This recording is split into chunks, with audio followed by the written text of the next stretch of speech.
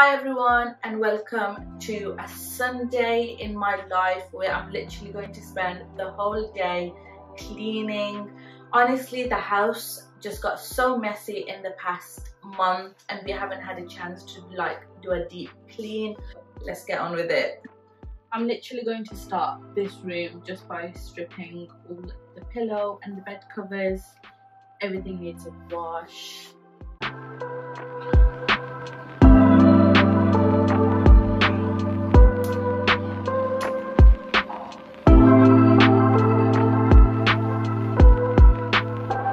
Put away this old duvet that we have. We had this before we moved into this house, and then my mom gifted us this really nice duvet, so I'm going to use that one.